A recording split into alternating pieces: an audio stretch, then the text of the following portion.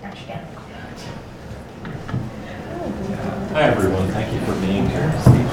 My name is Ed Bourgeois, and my family is Ganengyahaga Mohawk from Ganawage near Montreal, and French Canadian, also from near Montreal. I was born in the States, but that's where my people are from. I'm really excited to host this, and really excited that you're all here. We have a full room, and that we have the HowlRound family listening in remotely. We want to start, as we always should, by recognizing that we're on other people's ancestral land here. And as you heard this morning, really well said, and I won't be able to say in the same way, but I'll attempt. We are on the lands of the Atakapa Ishak, Caddo, Chitimacha, Choctaw, Uma, Natchez, and Tunica people, and the Petite Nations. We also recognize the Alabama, Biloxi, Coasati, and Ofo people who were pushed into these lands, as a lot of our people were, by the colonizers, and found themselves here in what is now Louisiana from their ancestral lands. Thank you for being here. We'll talk a little bit about land acknowledgement when we get to that. It's not as simple as that. And I Googled last night to find out more, and it's very, very complex. Like in a lot of places, it's very complex history here. Lots of peoples. And it's best for them to tell their stories. So I think we're really blessed that we had that opening session this morning. And I'll leave it at that. We're here to talk about advancing Indigenous performance. And we're gonna do this thing where I switch over here and be my own stage manager while the panel here, and there's an extra seat if anyone needs an extra seat. And as long as it works for HowlRound, we'll just do it this way. In the sessions that we do with Western Arts Alliance, and when we go to APAP and other conferences, we're always gonna, thank you Maura for reminding me, always put the chairs in a circle. That's how we like to address each other. And it's not a classroom. Although I hope you do learn a lot in this hour and a half. So advancing, my purpose is, we invited panelists to talk about particular areas in this progression, in this evolution that we're all involved in, this movement that has a lot of momentum right now. I'm really excited that we hear about Indigenous initiatives all over happening. But we want to particularly address what's happening at Western Arts Alliance and at some other places, some of our allies like First Peoples Fund.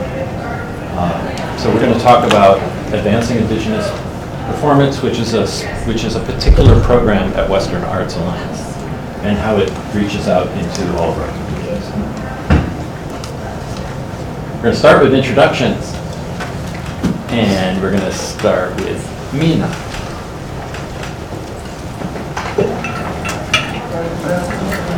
Just introduce yourself. Okay.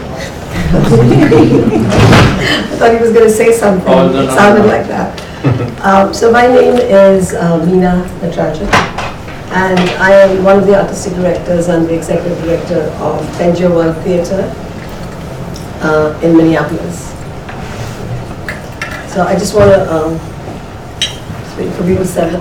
So I just want to acknowledge that. So I come from a place where it is the First Nations are the Dakota people, and so that's where Benja lives and works. It's very privileged to live and work in Dakota land, and also the Ojibwe people came right after the Dakota people to that land. So just really privileged to live in a place where there's so many First Nations in the city around us for us to make relationships with and to have relations. And Benji is about 25 years old.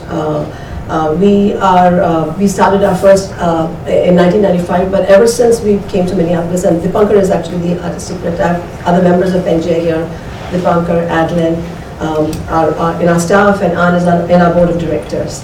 And so ever since we came to started Benji 25 years ago, And even before that, we actually, and I guess I just want to tell you a little story about how we started working with indigenous folks. When we first came to Minneapolis, we were commissioned by the Advocates for Human Rights to do a piece about immigrants, about immigrant bias. That was the time of Proposition 187. And as we were creating the piece, we created the piece with 30 people from multiple immigrant communities and with multiple languages. But as we started the rehearsals, then immediately we felt there was something not quite right here, that we had to have indigenous folks in the space beginning the piece.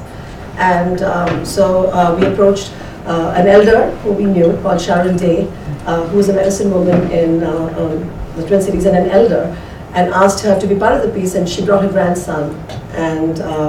And then that was the beginning of a relationship. That really, she started drumming. The first piece was, and then the immigrants came in after that. So it was really beautiful because the Ojibwe was spoken in the space first, and then we had other languages. And then we started Pangea. We created our pieces, and then in about 2000, we had, and also we did that at the American Indian Center. This piece was done at the American Indian Center. And we met with a Dakota woman called Juanita Espinoza, who had her own art gallery. And so we asked Juanita, we said, we really want to support people, because we really work with people from multiple ethnicities. I come from India, and as an immigrant, it's, and coming from a particular space and land, how I grew up was completely pluralistic. Having multiple languages spoken in the space, having multiple the foods, multiple. This is what I love and crave for in my life. And so I remember that I asked Juanita. The punker and I went and talked to Juanita. Looked at her gallery. She had a little tiny gallery as big as this space, and said, "So what can we do? We would love to know a little bit more about Native playwrights. We would love to know a little bit more about directors." And she said, she brought out a bunch of scripts this big and said, "Here, these are the people who come to me. This is a gallery, but they bring their scripts to me." And so, that's how we began our relationship with Native artists and started our Indigenous Voices series that we do every single year. And it's become something that we do all year round now. Whenever we can, we support Native artists. We have, we also just finished an Indigenous festival this year, supporting many Indigenous artists. We might have a few brochures, and I'll put it out over there. But that's how we really began our Indigenous Voices series, and really learned by making mistakes and doing lots of foolish things probably, and but really acknowledging that this was Indigenous land, and that we needed to work and live on, that we needed to respect and do that work while being completely aware that we were on Indigenous land. And so our relationship with Sharon, and also really figuring out, okay, but if we're doing this work, we need to have people on our board who are Indigenous. So Sharon Dece, for example, is on our board of directors right now. And then I became, I mean, it's not linear, you learn as you go along, you learn lots about the community that you're part of and how important that is. And every time, for us, how we enter into a community and how that is very, very important. So protocol is important. As somebody who's from a different country, protocol is so important. How you come into a space is so important. How you enter a space is so important. And it's really about respect. And so I have been on the NPN board for about 6 years. And I was also part of the partnership committee on the NPN board. And so one of the things that struck me immediately, I'm always looking around and seeing who's missing at the table. Who's not there? It's and who should be there at the table? And one of the things that very early on noticed that there were hardly any Arab Americans at the conferences and hardly any Native Indigenous people at the conferences. And so we really began to search for how can we bring more Indigenous folks to the conference? To the NPN conference, but also how can we also bring along a partner who's also Indigenous, who would then commission Indigenous artists. And we made it a point that every year that once we became NPN partners, that at least one commission would go to an Indigenous artist, so that they can then become part of the network. That's how NPN worked in those days. It was you had to become a part of the network, and then you would be invited into the conference. So we would at least work with one, so that then they would be invited to the conference per year. And that's all we could afford at that time. And I remember very early on in the partnership process suggesting that NACD should be, the All My Relations Gallery should be part of that. I mean, I nominated them for and now they are partners of LLP. So I'm so proud that's fantastic that they are. And we work very closely with NACD. In fact, we did a conversation this year together for our Indigenous Festival. So for us, it's how do you build the relationship and how do you deepen it at every point, and how do you learn from the mistakes you make, and what will you do to, and how do you then go back and say, okay, this was a mistake, but then how can we repair that, and how can we make it better, and because as human beings, we're flawed creatures, we make mistakes, but if you come from that basic respect, that's what's important.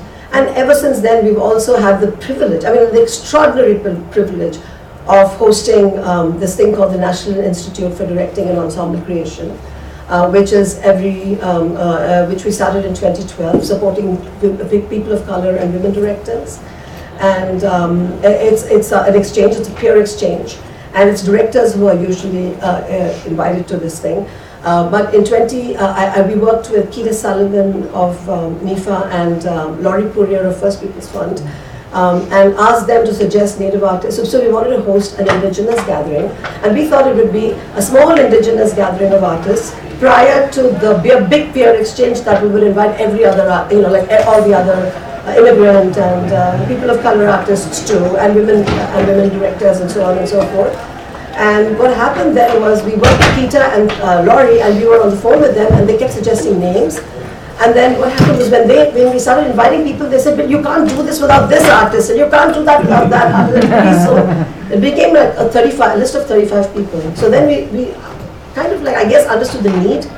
And so we said, okay, let's put off the peer exchange and do the Indigenous gathering. So we had 35 people that year for an Indigenous gathering in Pangaea, and we made plenty of mistakes, believe me. Because of the way it was done, and we didn't know who we were inviting, we did not invite as many local artists as we would have liked. And that was a huge mistake that we had to repair over the next few years. But but that's how you learn, right? Because we were initially invited 2 or 3 local artists, but then it became 35 artists from outside. We couldn't, that was not okay, we needed more local artists. We also included Sharon Day in that curating process. A local elder who's also on our board of directors. Sharon also was part of the curating team of bringing artists in. And that's part of how we do it. We have people from that community curating. And so that's, I don't want to talk a lot, but we can talk a little more as the questions unfold. But our directing institute, since then, there was so much hunger, there was so much, Ed was there. There was so much hunger, there was so much oh my God, this is the first time we're all getting together in a room, that ever since then, prior to our institutes, we've always had a gathering of the Indigenous directors who are part, so that they can name, they can say, this is what's missing from our field for ourselves, this is what we want to see in the field, and we kind of say, okay, we want to open the space up, but we want to leave the room. We're open to leaving the room if you need to just be by yourself, and we'll just support from the outside. And what does that mean, right? I'm not fond of the word ally because to me it just sounds very military, but I think co-conspirator or, just like accomplice, accomplice is a lovely word, yeah, things like that is a much better word for me. And for me, I think that it's and I feel like how do you develop a deep reciprocal relationship? And we've also worked with, and right now in our institute, so we've worked for 20 years, and right now, and it's I feel like I hate, it sounds like boasting, but the truth is this is the work that we all should be doing. Every single one of us should be doing this work, right? And so it's not like brave work, or it's just the work that needs to happen when you want to bring people who are different from you in a room, and also to acknowledge the land you're on. What else? I feel like the one thing I would like to say is that I feel very proud. So right now our Indigenous program, right now we have the Institute, but we also this last year started working with, we started 2 directing fellowships at Pangaea that will go on for 2 years each, and so we're working with an Indigenous artist who's a directing fellow who is the Pankers mentee. and I mean asked Dipankar to be his mentor, right? So so it's like a request. And but who's also becoming an awesome, amazing director in his own right, directing a complete youth program for the last 8 years, but really learning the techniques of directing in a totally different way, and also a Palestinian American director who's our mentee right now.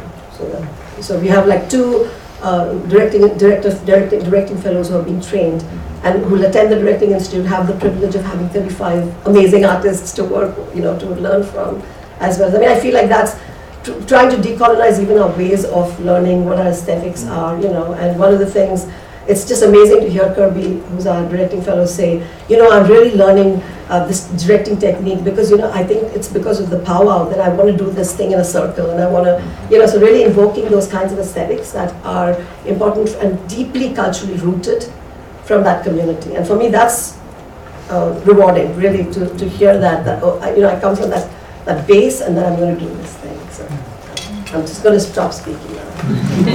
Well, you bring up great points, and we'll circle back to some of them.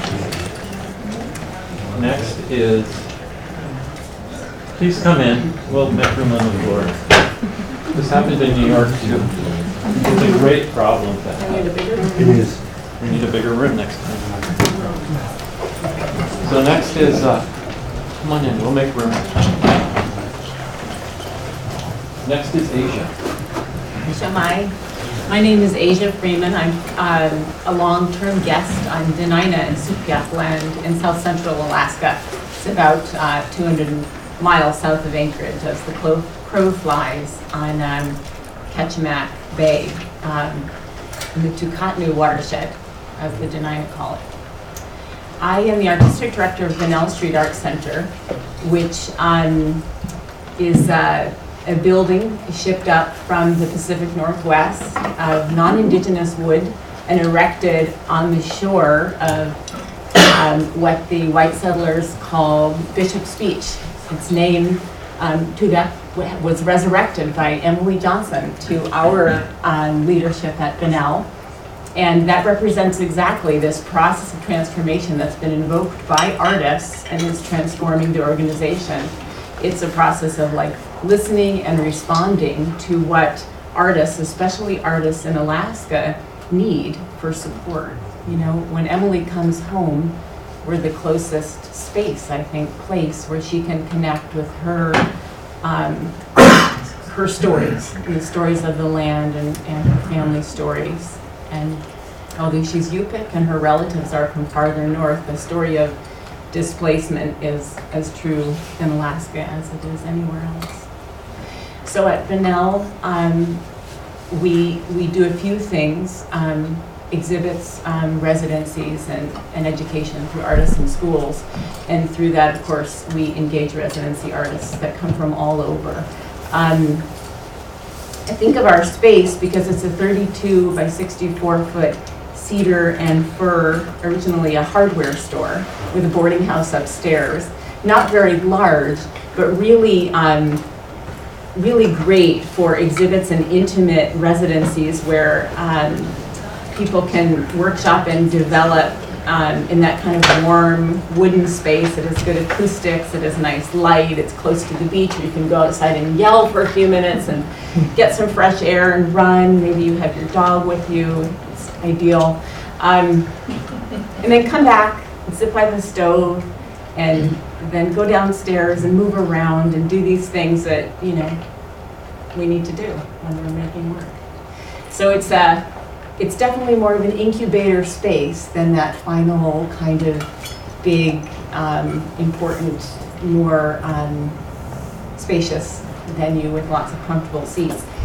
But we really do draw the community in for the artists and for the community through things like potluck, which always start out the residency process, and maybe some workshops along the way, and sharings and more eating together that conclude that process. But very importantly, land acknowledgement begins those residencies, and it really happens in answer to what artists want. And I think that's something that we've learned, we've learned from artists is to say, when you come to this space and you come to this land, what do you need to make your work? And meaningful relationships, permission to be on that land and to connect with the people who have been the stewards of that land from time immemorial is a primary objective of every artist who visits. So gathering with the indigenous folks who are all invited, who choose to attend, who bring food to share, and stories and experiences and invitations that get these artists out into the land and into the community is really seminal for the creation of authentic work. And so fundamentally, respecting those opportunities and then holding that space is what we're doing. Okay, thank you. And we'll come back to examples, exactly what they're talking about. So next is Maura Garcia. Okay. Wa sioni ka the wound we died out with the anigilohi tigiyangi galskiski naule dohiyu galierika ijagoti hakohi igaji ayanatatia mahneha naule chaneha naule chitande nita nigata wikilohistia hia udohiyu uske kohig Chiwoniskesti Kayoti Nole Gohusti Osta Agowega Ahni. My name is Maura Garcia. I'm a dancer and a choreographer. I'm Cherokee Madam Mesquite, Anigi Lohi clan. I'm originally from North Carolina and I grew up not in Cherokee or Madam Mesquite homeland, but in Occoneechee and Saponi homeland in the middle of North Carolina. And I now live in Lawrence, Kansas, and Kansa or Ka homeland. Let's see. So I'm like I said, I'm a dancer and a choreographer. I'm the artistic director of Maura Garcia Dance. I create contemporary indigenous dance, and a lot of my work has to do with the stories of my tribal people, the stories of family stories, personal stories, traditions, and the movement and actions that come with work and daily life. And I am here today because I'm also a member of the Indigenous Roadshow Ensemble, which is a new show that we are just at the beginning of creating, and we are able to create at the Buno Artist Residency Program, so at the Art Center. And we just left not so long ago, less than 2 weeks, Homer, Alaska. So it's very fresh in my mind. And I guess I'll wait till later to say my other things. So, yeah. Thank you. And next is Erin. Hi, my name is Erin Boberg-Doughton. I'm one of the artistic directors of PICA, the Portland Institute for Contemporary Art, and we're on the land of the Chinook, Multnomah, Clackamas, and many other indigenous people in Portland. My family is from Norway and Sweden and settled on that land several generations ago in the Tualatin Valley. And that's very close to Portland too. And I'm reminded, listening to everything you said, that we at PICA and me as an individual, we're really at the beginning of a process of this work, and want to acknowledge and respect all of the people who have been doing this work for a long time, both the indigenous people and culture bearers in our land, and also all of the artists and culture workers we've met through this process. So I'll talk more later about kind of where we are as an organization and where we hope to be in the future. Yeah, Thank you. that's it for now. And last is me, and I already introduced myself. I'm Ed, if you came in late. What we started off with, what Minna began to address, is the question that for me in my professional career was the instigator of what we're doing together now. And that was that I've known Mina and DePunker for many years, since I was invited to, but before that, somehow. Part of DevOps, maybe? I don't know. We've known each other for a long time. And 2012 Institute. yeah. And Mina was on the board of NPN at that time and came back from meetings and told us that this is one of the questions that the board discussed. Where are all the indigenous touring artists? So that has led to there are a lot of organizations doing work at the same time and beginning to uplift. For me, this is what started it. Was really in the conversation about NPN. And one of those other conversations led to, at Western Arts Alliance, the development, the grant writing and seeking of funding, and then getting the funding to start a program that was named, that started last year in 2018, Advancing Indigenous Performance. The components of that, just so you all know as artists, there are a lot of artists here who are in a cohort of the First Peoples Fund Performing Arts Artist Cohort.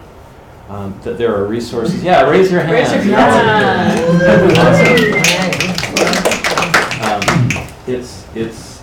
And meeting you for the first time, I know a lot of your names because a lot of the indigenous artists are applying for similar things around, and yet we don't know who everybody is yet. You know, it's like we're just in the beginning, and we're just every time we have an application, more and more people apply, which is what we want. And we'll be going to other regions where we're not currently getting a lot of applications, and trying to disseminate more information. We work with the regional arts organizations or however that happens to provide more education or more just information about the opportunities that exist for the Native artists in that area. So these are some of the areas that we address at Western Arts Alliance in this Advancing Indigenous Performance program. One is called the Native Launchpad. And what this is a 3-year fellowship. We have a couple Native Launchpad artists in the room. One is Christopher, was in the 2018 cohort, and Maura in the current cohort. And it's a significant 3-year investment in an artist's career. And there's a monetary award, there is mentorship. So we seek, with the artist's input, we seek a mentor that will really help them develop the tools that they need to truly launch into the presenting field as touring artists. It includes membership in WA, membership in APAP, travel to those conferences, and many other opportunities for networking, which is really for a lot of artists, that's the next thing that they need. You've got a lot of the tools for your discipline. Some of you may need things like, a music video or some kind of technical element or a really great website. But for a lot of artists who are at this place, it's really about how do I get into those, how do I meet the right people who might want this kind of work in their organization. So a lot of it's about getting them into the networking opportunities. We have a lot more applicants than we have Launchpad places, awards. So each year we take about 10 folks who didn't get the Launchpad award and make them fellows. And what they get for that is the opportunity to come to the WA, the Western Arts Alliance conference, and begin to do that networking. And also some year-round, we try to do year-round career, we try not to say professional development. Again, there's so many things you'll find in these conversations. What are microaggressions for people? And the terminology professional in the Western artistic sense can we don't think about that necessarily, but we call it career development. And we have an ongoing year-round program for webinars and different things that conference calls, we stay in touch. And the same thing that the First Peoples Fund people are doing, right? You have similar kinds of things. Because there's a real power in that bond in what the cohort does together as peers. We have an Artist Travel Assistance Fund grant, and this is in the first applications that we've taken. We get a lot of applicants that don't really, that don't qualify, because it's a very specific grant. This is not for touring. This is to assist with the expenses of getting to conferences where you're going to network and where you're going to meet presenters. It can be a showcase opportunity, or even just attending a conference, you know, that you think will be valuable for your career. In the current round, we have 3 people that are coming to the Folk Alliance International, the International Folk Alliance Conference that's going to happen here in New Orleans.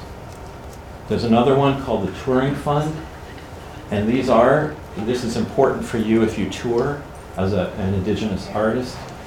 This is a grant that matches presenter grants that are made by the regional arts organizations. So if you're in the West, for instance, and you have a presenter that's thinking about bringing you, they would apply for a WestAF grant, or a NEFA grant, or a South Arts grant in the regional arts organization.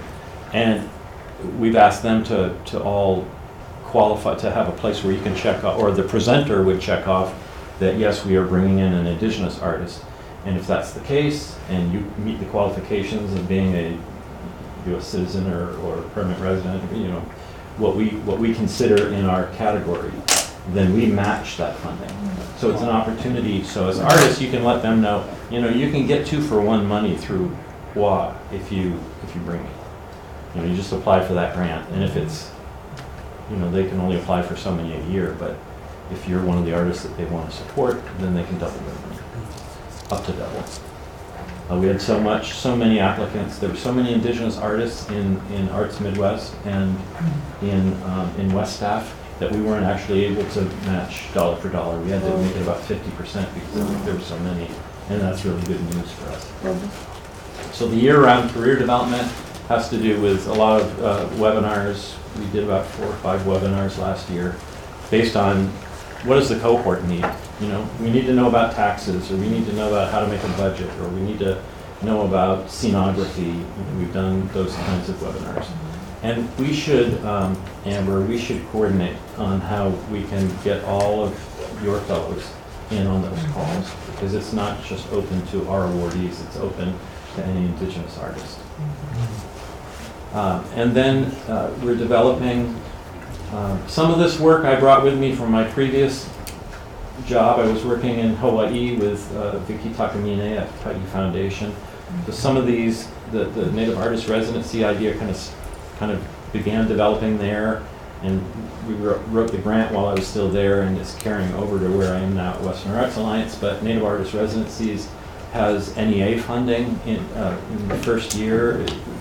They like the idea, and it really was born out of conversations with Native artists, like all artists of color that go to residencies and will be the only artist of color there. Sometimes, often happens, and they spend the whole time talking about their culture, you know, educating everyone else rather than doing their work.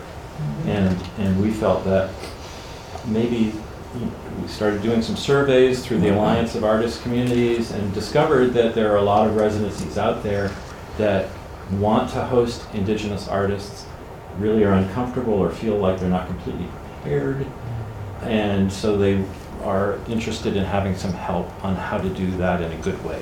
So that's what we're trying to, the current residency that Asia will talk about in a sec was the pilot for that. We're filming it, we're documenting, we're trying to build a case for a continuing program that will work with Native but mostly, I assume, will be non-Native residencies that want to do this work. And then the Indigenous Roadshow we'll talk about. This is sort of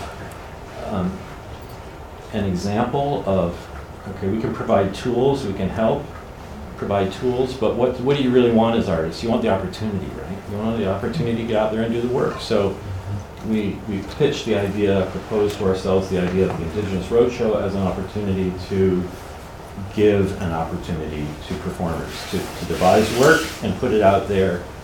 And for presenters who, as we said in the beginning, are saying, where are all the Native artists? to give them something that they can look at and consider bringing. There'll be iterations as we go with this, so this is the pilot that we'll talk about.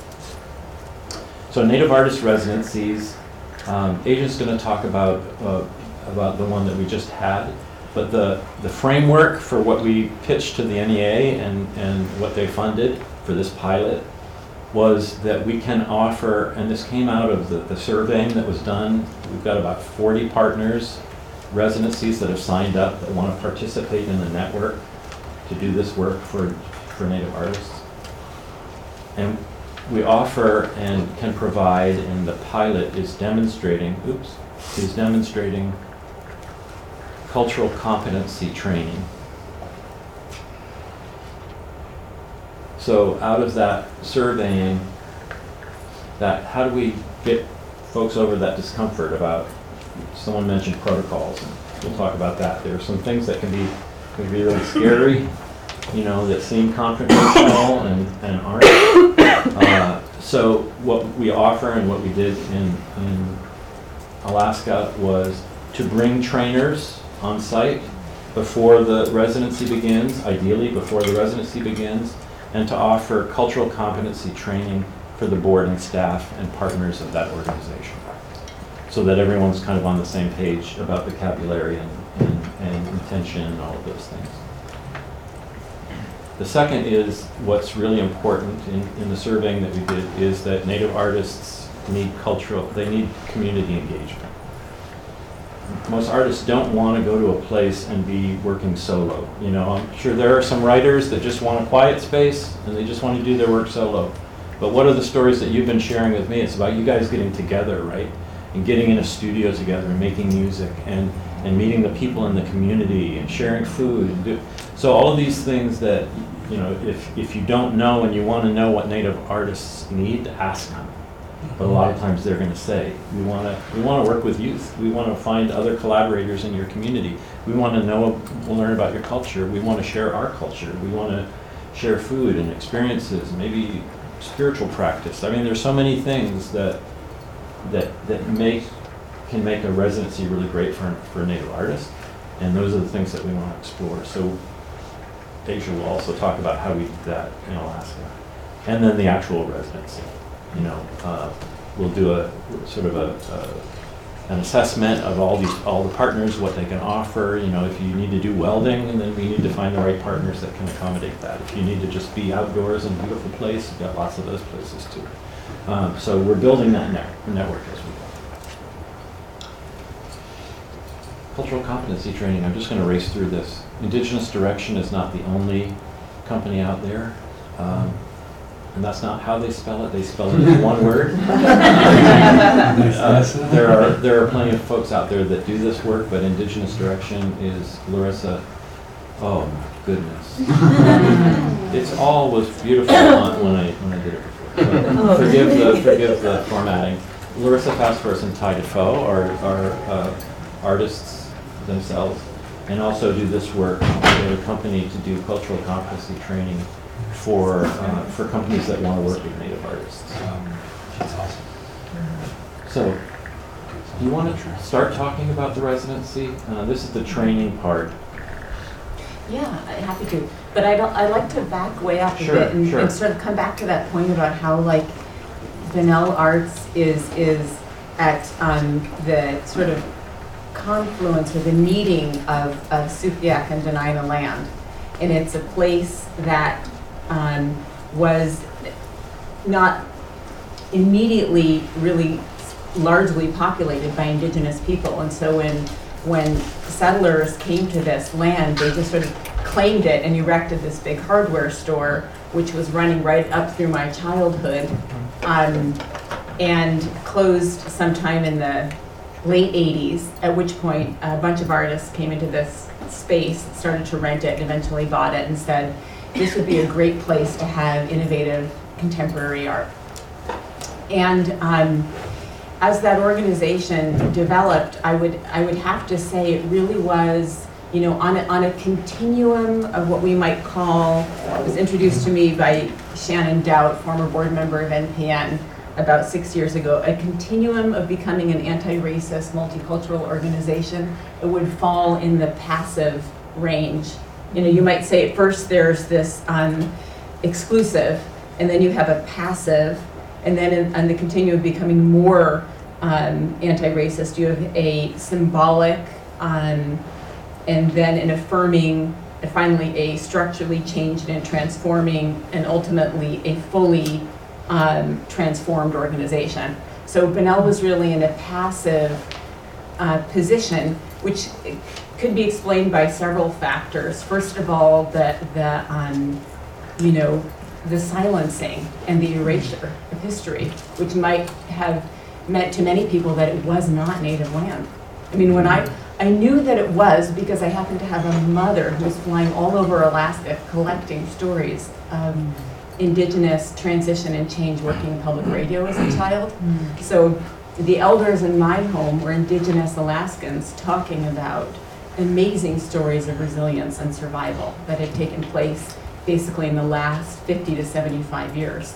They might be speaking from prison, they might be speaking from a really remote Arctic community, or even a cabin on the shore of Ketchimak Bay, where in that kind of Indigenous diaspora, you know, few people were listening and hardly anybody was gathering stories. And so when I was in elementary school and high school, you have this Alaska Studies course, which seems like it began with first contact, right? It began in the 1600s with the Russian fur trade, Vitus Bering's conquest, you know. So I just remember being in school and then coming home, and my mom just said, like, bullshit, you know. But I also knew it because I had been hearing, you know, and so it didn't make sense. And so at first, as a passive organization, it was like, okay, if we hold this space, who might want to come, and how to be, you know, there are questions about how to be appropriate and inviting and inclusive when, although we have a diverse staff, we didn't have anybody of Indigenous Alaskan origin on that staff. And but some of the traditions that we developed, I think, naturally did invite some people, and that included growing up in potlatch tradition, potlucks, and gathering and telling stories. And over time, because especially in the early 90s, late 80s, when Bunnell emerged, a lot of Indigenous artists wanted to be known as, you know, good artists, not good native artists. It was an important qualifier for somebody like Ron Sanungatuk and Inupiaq, founder of Alaska Native Art Studies, came to Homer and became one of our advisors, and suggested a variety of different artists who might like to become involved. And very much like Emily Johnson, who happily is here with us today, visual artists too presented a lot of needs and ideas about how we could support and transform. So we you know, as an organization that is interested in transformation, which to me is just like living and being relevant and being alive as an organization, and it's about growing and not just reflecting, but actually participating in the transformation of artists themselves. And I say that as a creative person who doesn't want to just show up to an administrative job, but really live and grow and change through that work. Right. We sought funding and began to think about the work of land recognition. And so behind the idea and the possibility of becoming a place where residencies could happen, we found a local funder. You know, you have those regional funders all around the country. Many of them supported Art Place in specific regions. In Alaska, Rasmussen Foundation has been exemplary. And in a grant application to them last year, I said, Bunnell wants to engage in transformational work around land acknowledgement, which happens through both permanent and ephemeral installations that will take place in this land. And that helped us to have funds for commissioning artists like Emily Johnson and Catalyst, like the Indigenous Roadshow, like visual artists who are currently exhibiting, so that we, from an administrative and funding standpoint ourselves, can put forward funds to make these things happen. So I believe that if you step up and say, we want to be part of this transformational work as an organization and seek funding for land acknowledgement through ephemeral and permanent installation. And I say that because some funders are thinking about capital all the time, but when you remind them that some works are ephemeral and they're very important, and those include stories and dances and music, and others will make sculptures and make installation, but to remind funders too of that continuum within which artists create. So that has been very helpful, and that's made it possible for us to be that kind of space then that could raise our hand and say, yes, we'd love to host, and we're a good place for artists to come.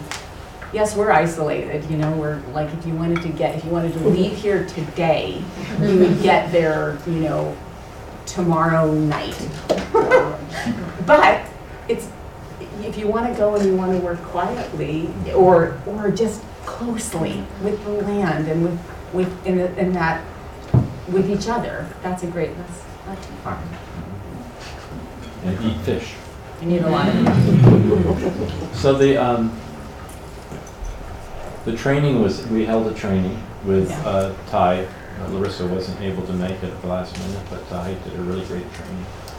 I'll say a little bit more about that. You probably Sure. wanted me to, the training. So cultural competency was one of the things that we asked for support from Rasmussen Foundation. And we invited all of our community collaborators. So we invited the public radio, the local resilience coalition, the college, the Arts Council, the Pratt Museum, representatives of local tribes to train with us in learning and practicing and thinking about and unpacking cultural competency. We shared with them statistics which show that 95% of organizations that might want to have Native artists residencies actually feel a little bit insecure about how to do that properly. And they all said, yeah. And they might have a different idea about what a Native artist residency is at a public radio station or at a museum or through a health-oriented resilience coalition, but at least they all felt it relevant. And so we found that there was additional funding by making it open to the whole community. And then this is where I realized, okay, we're at another stage as an organization. Let me go back to my little book here. We are not passive anymore or symbolically changing, but we are engaged in structural transformation because we want to change the conversation to look at settler colonialism and address the impacts of colonization. We want to change the language that we, with our community partners, are engaging in and inviting to be more expansive and acknowledging of Indigenous names, stories, artists, groups, practices. So it's very interesting. And we discovered, I mean, simple little things like in that training that we discovered, sort of like there was a group realization around the fact that across the street from Bunnell there's a fence where a local restaurant put up a banner, and it's, you know, one of these sort of patriotic, let's thank our veterans and our pioneers and our Native people or something. No, it just said that. That's the point. Yeah. Oh, it didn't say it, right. That's right. But there was no realization in the community that the word pioneers is really charged too. And Alaska is called the last frontier by a lot of people. You know, there's such an embedded mentality of that being a place where no one was, and it's just a matter of going in and taking it and developing the resources. So it was really, really great work. Ty and Marissa do amazing work. And these are some of the, they start with people going around the room and writing on big pieces of paper what are their reactions to these words. You find that these words are often misunderstood and really highly charged for everybody. So it's a really good thing to go through. Then, and then we did the second part. We did community engagement, and that's something that Asia can talk about.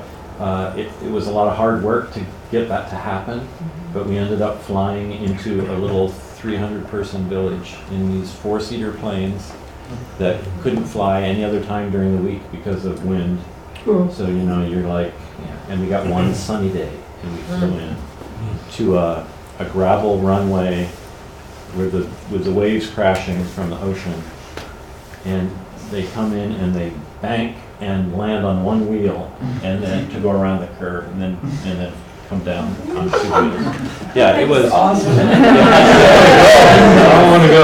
You have to really That's a want, real secret. you have to want to get there. And people in those little communities are starved for visitors, especially visitors like them. So in the framework again that we're trying to set up, some of that community engagement has to do with protocol. And maybe you want to talk about how that was done in Alaska. Oh, that's an awful picture. It doesn't come up very well. But that's Sarah. I kind of like silhouettes. Yeah. It's in the Bunnell Gallery, which is the space that's also the rehearsal space. Our director, Peter Rockford Espiritu, who goes by the name Tao, we call him Tao. He's Hawaiian and Samoan. He came into the residency and basically said, we're not going to start doing any work until we have been welcomed to land. We can have a deeper conversation about protocol. But one of the things that you'll want to know when working with Native artists is they're having 500 and some nations, they all have different protocols. But they generally have protocols around respecting where they're standing. And he insisted, right, that we're not going to start working until we've been welcomed to the space. And so Asia found elders from the local tribes to come in. And it looked like much. It was us sitting in a circle and sharing gifts and songs and prayers and whatever anyone wanted to share. But it was truly meaningful. I don't think that had ever been, the people from the local tribe had never had that respect shown to them. You know, that artists come in and just start working, and it doesn't matter where they are. But for Native artists to come in and ask for permission is pretty powerful. Yeah, I appreciate the fact that these folks who are from the Ninilchik village tribe were both able and willing and so spontaneous. I mean, in fact, I initially started out with the tribe, the Sukbiak tribe in Nanwalik village across the bay, and I reached out to them, you know, just months in advance during a busy time, and at first probably because they were busy, and then eventually because maybe it sounded like a really kind of serious project.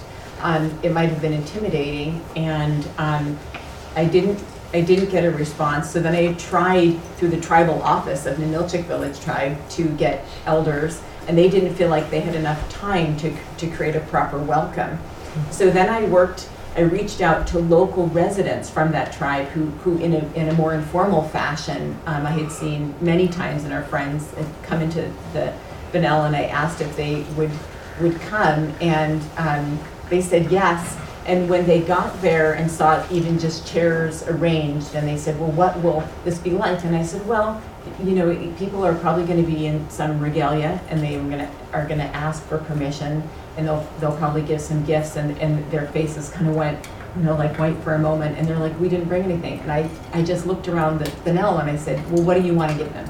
You know, and they looked around, and they picked a hand-drawn map and some candles, and we just wrapped them up right away. So having some things available that could be gifts, knowing that they were going to receive gifts was great, and we gave it to them. See, something I realized is that this village across the bay, as much as it felt good to invite them, is impoverished. They can't afford to send a whole bunch of elders over and charter a plane. I should have said, we will bring you over, right? But there's a constant, like, we're always failing, but I just had to, and then I knew we were still gonna go, and in fact, I offered them, like, a few days before this event, I said, we will get you, but they were too busy. But it was like, okay, I'm just pick myself up and try again. I felt so ashamed that I hadn't thought of that the first time. But in any case, these gals came, it was an intergenerational group, it was wonderful. It was a grandmother, her adult daughters, and her little grandchildren, and they were so excited to be a part of this. It felt very, and then what happened is members of our staff, one of whom is Chickasaw, came with her little girl, and it was just really a good feeling that, like, this is how we, this is what matters to us. This is how we engage. This is how we meet.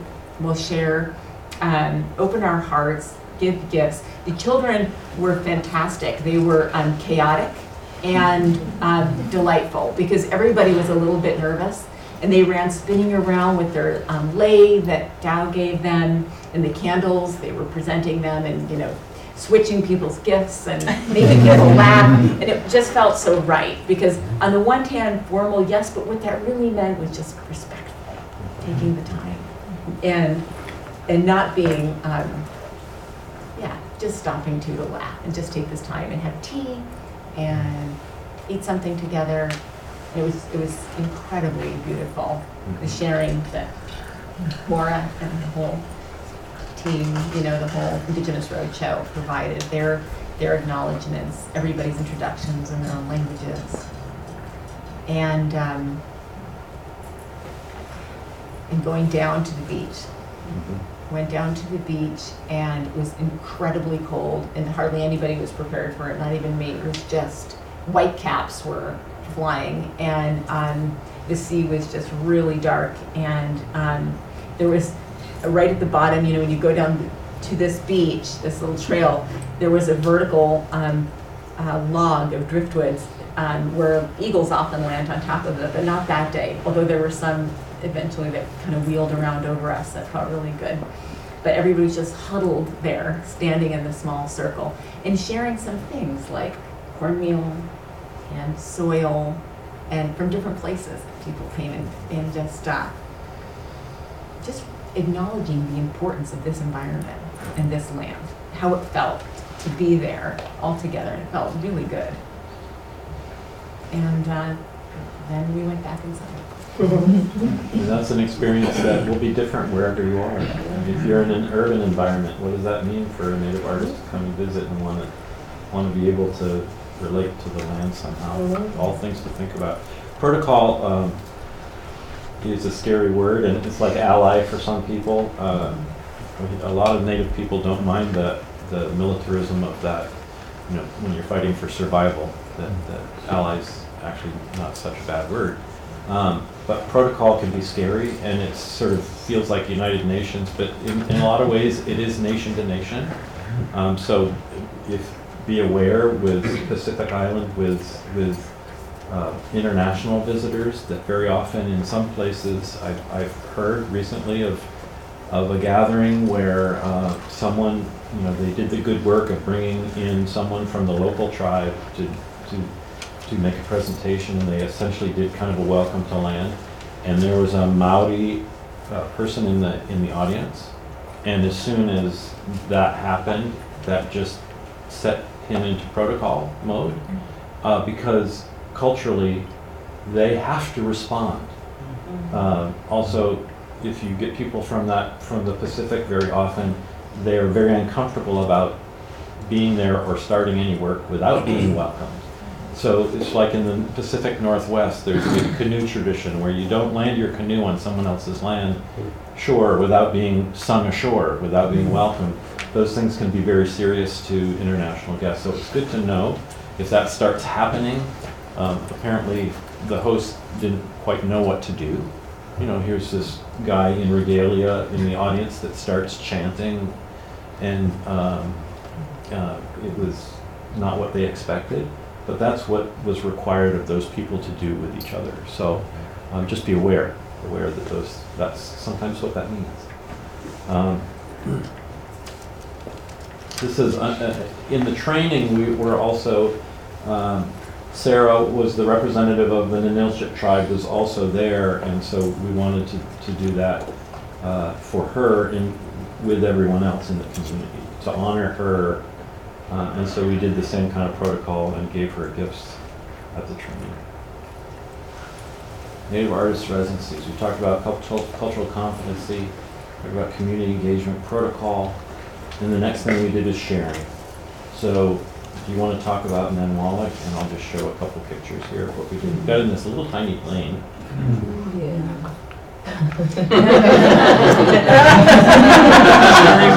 One wheel thing. That's the airport at Nanwalek. Literally 300 people in the village. And you'll see the tribal chairman here in a second. They were tearing down the community house that was 20 years ago, served 100 people in the village, and now there are 300. They only are accessible by air, except they get barges in the summer. So so here we're introducing ourselves, a little protocol with the. So this is the chief. The chief in his Grumpy. Disney grumpy sweatshirt. Things are not always as they appear, folks. This is the community house. You see a lot of plywood in rural Alaska that's being torn down to make room for more people. And these are awful pictures from my cell phone. We performed at the school. This is the entire school, kindergarten through high school. About, I don't know, 60 kids, something like that. Elders were there. It was a complete community event. You'll meet Arius later. He's a 18-year-old hip-hop artist. And there's Tao. And the reason I kept this photo in is this is the kind of community where if the clip on the microphone stand is broken, they're not going to get another one. They can't go to Costco. They're not going to get anything to replace that until next summer. And so they found a pipe there and some clear tape, and we made a microphone stand. There it is. Yeah. Metal pipe in the background. And lastly, after the sharing, another important thing is food. So again, this is a good picture of the food, not of the food. Vanel always does this, but if you're going to have native artists, I guarantee you they're going to want to share food with the local community. So do your best to arrange that kind of thing. Anyone want to talk about how hard that work is? I mean, we do these things and people will say, I emailed the tribe and I never heard back. But I knew that I really wanted it to be that tribe. I had brought a group there the year before, Ryan Conroe with Gary Upayek Beaver for Alaska, and they loved it so much. And it was relatively spontaneous. It was one of those weather window days where we just went with about 4 days notice, and it was fantastic. What made it so special is that Chief Kvasnikov, who's probably about my age, about 50, he and all of his siblings were sent off to boarding school, and they were shamed and punished for speaking their language. And so when we went to Nanwalek, and we brought this play, Alakshka, which was about the juxtapositions and the white telling and the native telling of the story of place, he made sure that everybody in the community was there, from the pre-K to the elders who could make it there on short notice. And he talked about what it was like to go to boarding school. And he talked about, and people talked about alcoholism, they talked about intergenerational trauma. And instead of excluding the children, his openness, and the children were like in the conversation like this. They were like watching everything, and they were hearing people talk about the challenges and the work of families and the trauma of families to deal with. And I loved this chief, I wanted it to be this village because he is so busy and he is so engaged and he's so committed to like this open dialogue. So in the end, with that little tiny weather window, we made it over there, and we didn't have quite as much time for conversation, but that's okay. It's like in the long view of it, I think that I know that village is talking. And that's what really matters. That's what really matters. They're not very accessible, they're protective, actually. Yeah. I noticed that Maura had to sign a lot of autographs. It was so cute. All the little girls went to Maura, and all the high school boys went to Arius, who's a hip hop artist.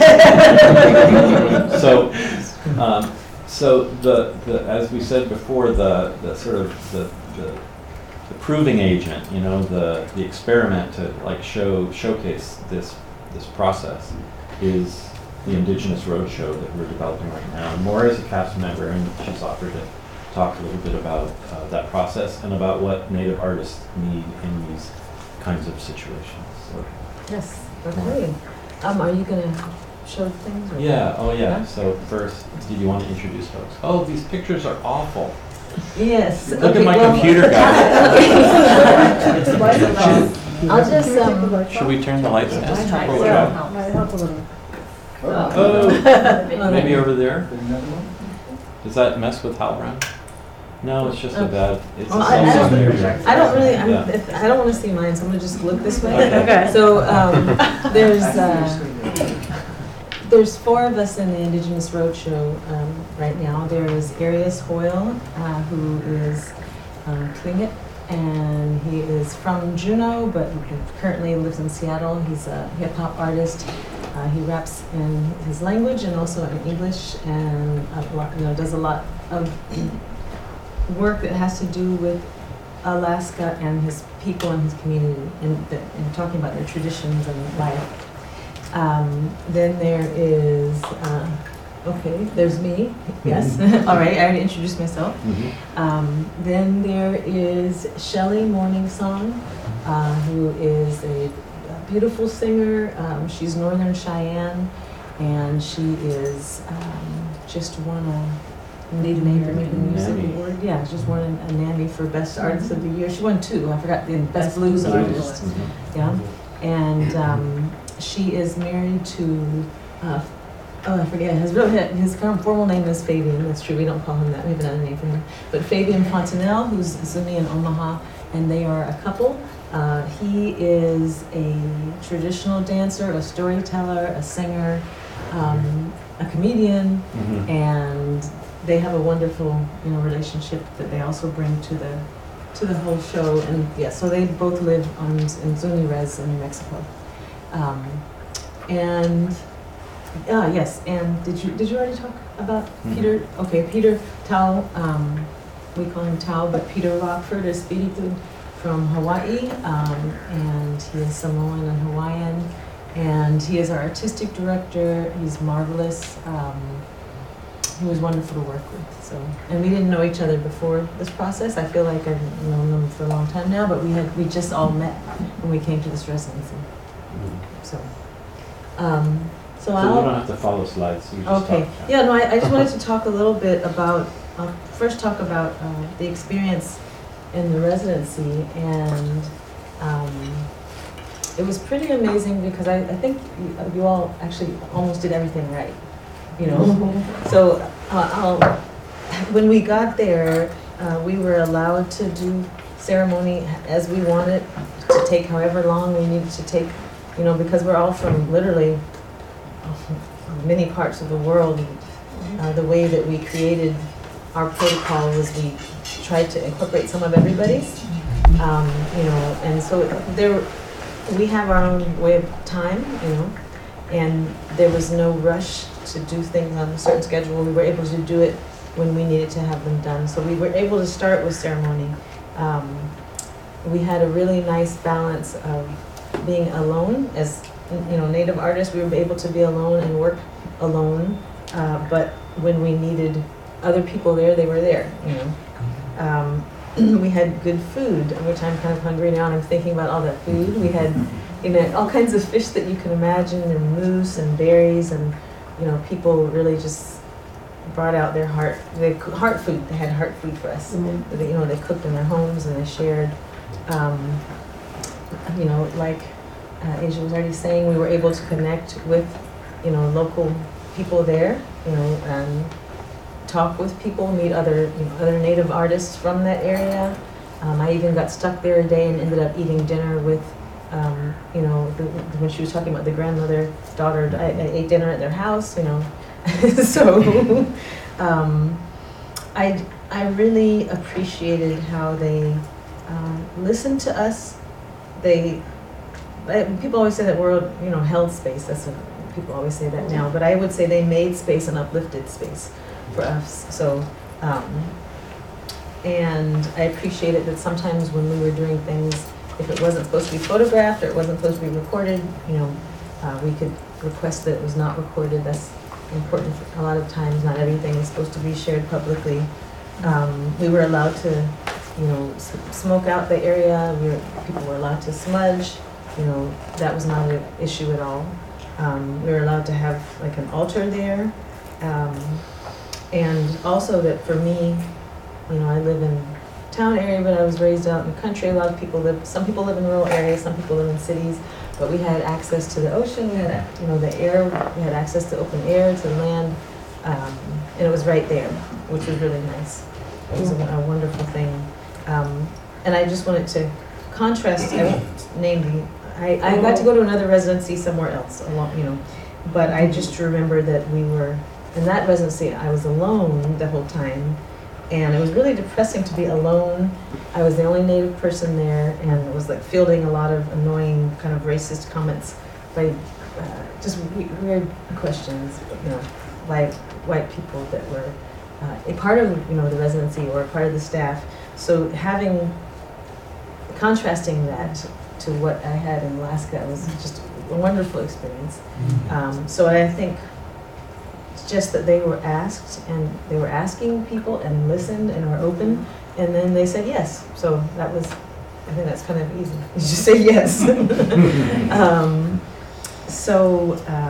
And then I also wanted to share a little bit about, what I, as an artist, would hope from a residency, and then I have also collected a few other Native artists, their input, because we don't really do things alone, so I didn't want to be the only one speaking.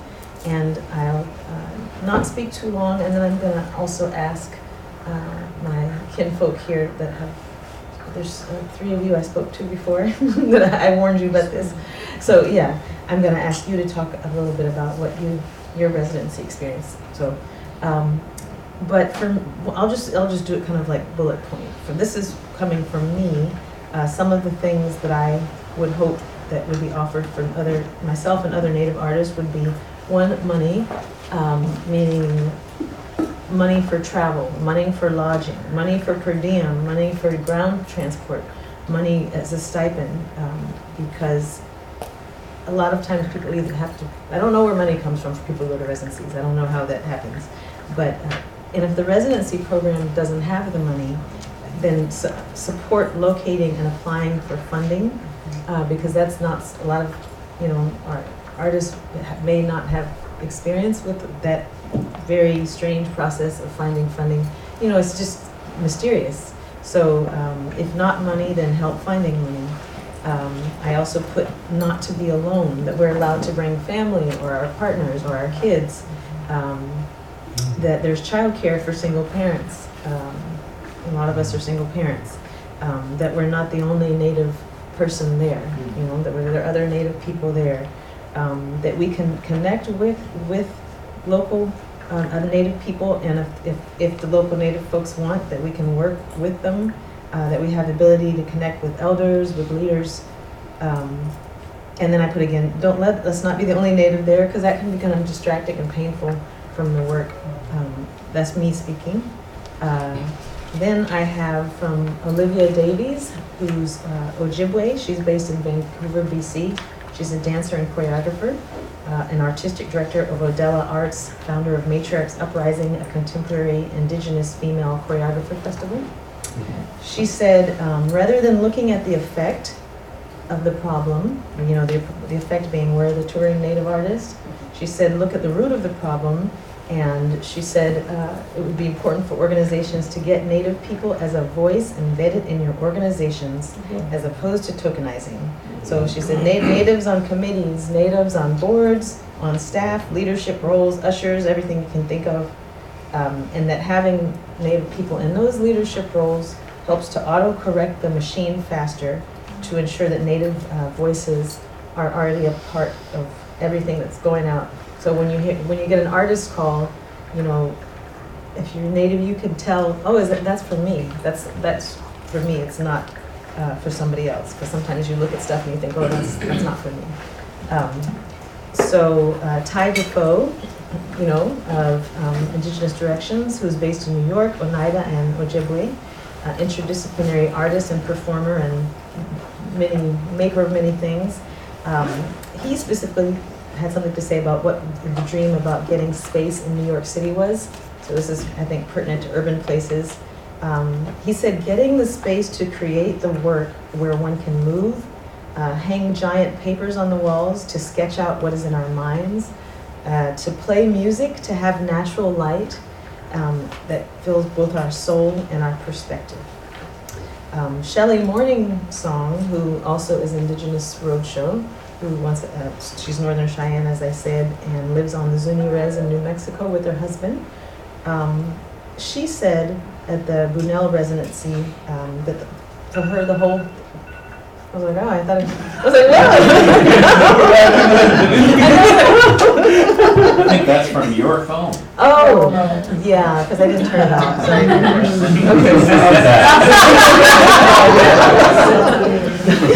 Oh my God. I don't know.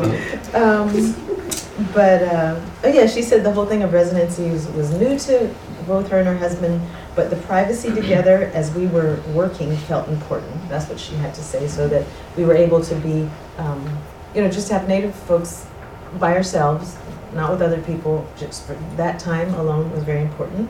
And she liked the balance of having group workspace and then also having quiet, alone resting space so that you could sometimes be away from the group and create or meditate or rest. Let's see, Mona Cliff, who's A'anin, based in Lawrence, Kansas, who's a mixed media artist and master beater, said, once again, she said financing, biggest barrier to Indigenous communities. She said access, not enough art programs in rural areas because sometimes it's daunting if you've got your family and whatever other responsibilities and, you know, to go off to somewhere halfway across the country for 2 weeks. Even if you do get funding, what are you going to do with everybody, you know, back home? So having more things in rural areas, helping people to find money to fund and make the process easy. And she also echoed for residencies near Native communities, like you all did, inviting community elders and knowledge keepers to be involved, and find ways to sustain engagement in the community after your artists are gone. So it's not just like, oh, hi Native people, come on in, and then you forget about them. You know. And she said also it's daunting to be the only Native in some places. Brooke Smiley, who is she's Osage, she's a dance and earth artist. She's based in California. She's also in an advancing Indigenous performance program. She said to be aware of and then let go of stereotypes of what an Indigenous artist might create. Research and get help about how to be open and how to become informed as allies and supporters. Opportunities that financially support artists in developing new work. And she talked about wanting support with audience connection, support with funders, you know, getting to know who the funders are and collectors. That's what she said. And I think that was all of my other people's, the feedback, you know, from folks I collected. But then I also wanted to share the time with James and Talon and Gunnar, if you like, just to talk about their experiences with residencies, and there's also Native folks creating residencies. So.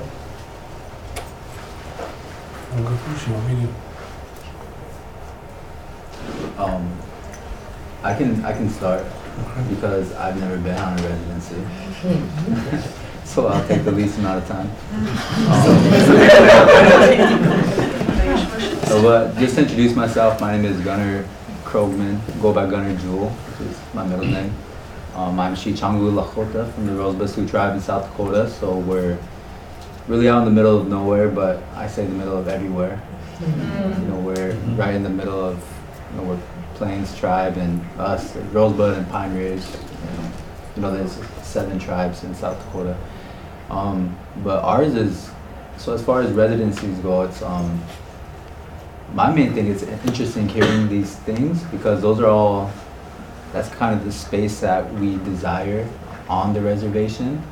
You know, we'd like to host and bring people in because we're secluded just probably as much, not quite as much as Alaska, but we really feel like it. I mean, especially when it comes to art and these things, that's like the vehicle to change and expression and really reaching the youth, you know, and just changing. I was talking earlier, we don't have a Lakota word for art.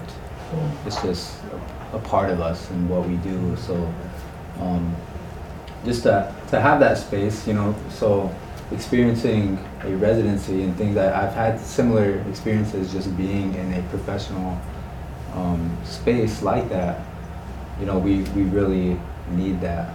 You know, a lot of times we don't have state-of-the-art equipment because we go with the lowest bidder because we don't have, you know, so we're just really deprived of resources, equipment, you know, things as an indigenous artist who grew up on the reservation, just not zero exposure, no infrastructure for artists. So there's so much talent, you know, that never had the chance, opportunity. Like I had older relatives who so great at what they do, and I really looked up to those, but just they didn't have the opportunity to make that a career. And a lot of the people, even from Rosebud, who I've met, who become successful, I've never heard of them because they had to go find their success somewhere else. So for me, it'd be able to create a space like that on the reservation, then, you know, bring people to us and we could bring, you know, organizers or people, you know, who are doing similar work and indigenous, non-indigenous, but just with the same values and be able to create there at home would be, that's like my ultimate dream. And that's actually happening. Laurie's not here, but First People's Fund has a project where they're with Art Space where they're building a place in Kyle. Will that be a residency? Yeah, there will be, I think, 5 arts businesses that can, and there will be a recording studio there. But I mean, Pine Ridge is the size of, is it Kentucky? Yeah. Like, and we're talking about Rosebud being like in the center of the state, so it's still quite a distance away. Yeah. Sorry, that just chimes something that I just want to share right now. Bahalka, Mema Yutamaniwe, Nyach Kenny Ramos Wichi. I'm Kenny Ramos. I'm from the Brona Bana Mission Indians. I grew up and live on the Brona Indian Reservation. I'm a theater artist and part of First People's Fund. But I love what Gunner's talking about because, like, and I don't know if this is relevant here for talking about residencies, but like we were talking about as Native people being so grounded in our communities and who we are and loving that, and like is there like some type of structure where an organization that already has a residency, I mean, I guess that's the point of it, how you have to be in residence there, but is there ability to sponsor indigenous people to make art at home for that to be a residency and for support from that to come from somewhere else? Like how can the residency be really catered to what the indigenous artist needs? Because for me, I know it's about being, I mean, I'm connected to my people and my culture and my land, and that is kind of first and foremost. And I travel a lot for work, which I love, but I rarely get to actually work at home within my community.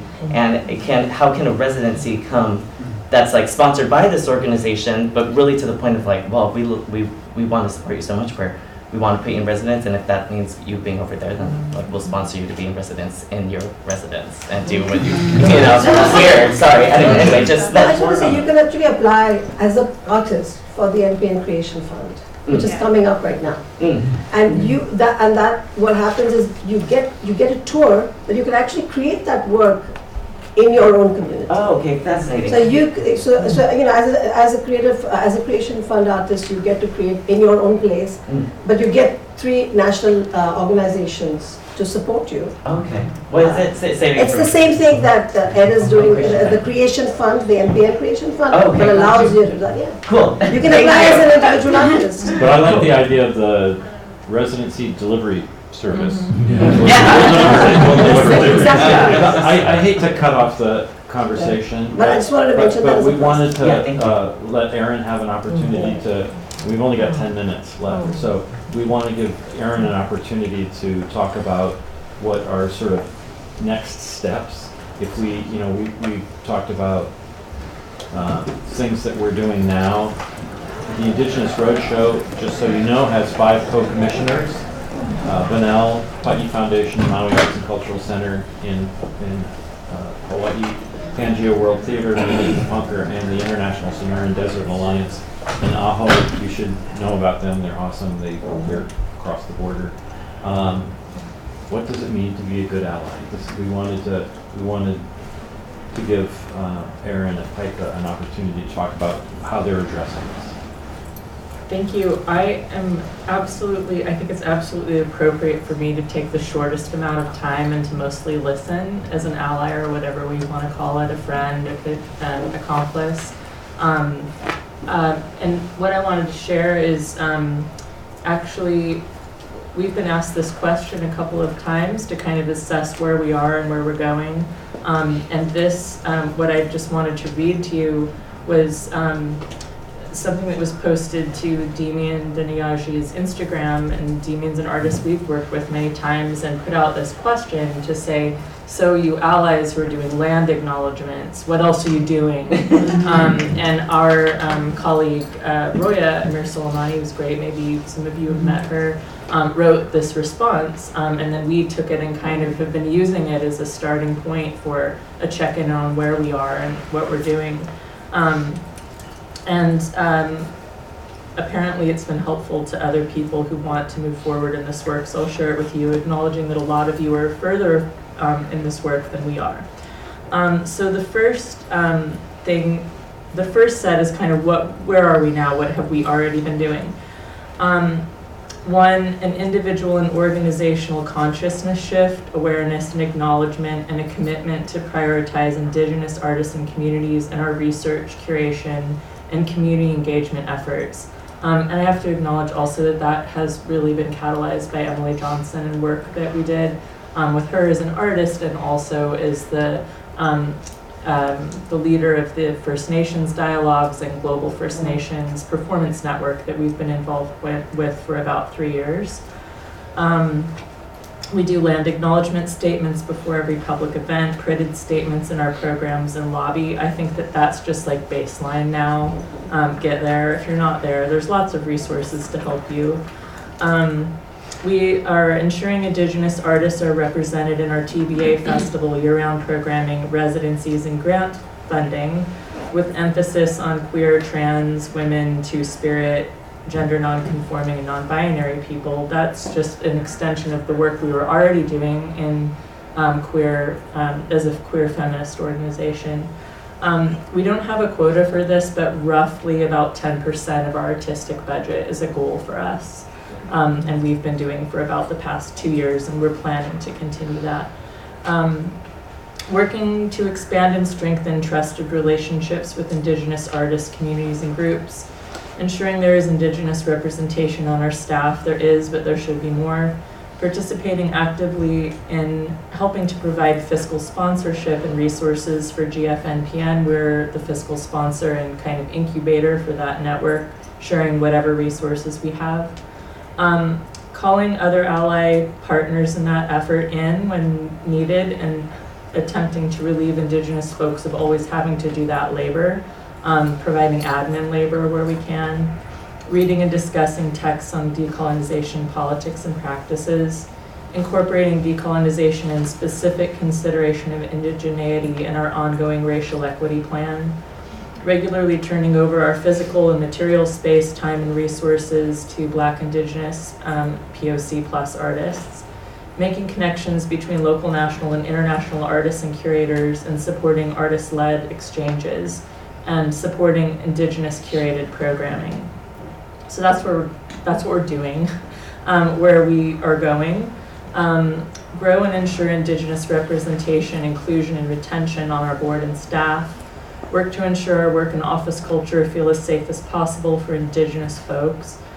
Build trusted relationships and conversations with local and regional elders, tribes, and Indigenous communities, not just individual artists, which is frankly where we are now. All of our relationships are one-to-one individual artists, because that's always been our practice. Repair past relationships and actively acknowledge the colonizing roots and forces of the nonprofit industrial complex, and work to subvert, upend, and decolonize with the understanding that reparations and decolonization of space, mind, and culture is lifelong and imperfect work. Seek Indigenous folks' input, advice, participation along the way with financial compensation. Embed policies, values, and protocols in the organizational fabric. So this work will be carried out consistently in all areas, staff, board, volunteers, production, and continue to evolve through changes in leadership. And then the question that was asked to us was, what would we find difficult to commit to? And we changed it to say we are committed to doing these things, but we have challenges with these things. Prioritizing Indigenous artists, First Peoples first. When other marginalized and oppressed people in our community are also struggling for resources, striving to be intersectional in this work. And our understanding of intersectional is that centering Black and specifically Black femme people, but in our community it also means a lot of other kinds of people. Building trust with local Indigenous elders communities, given the range of work we support, including queer, transgressive voices and experimental aesthetics. That might be actually a kind of an assumption on our part that the elders might not be open to the kind of work that we've shown, but we actually haven't tested that yet, so that might just be a mindset problem on our part.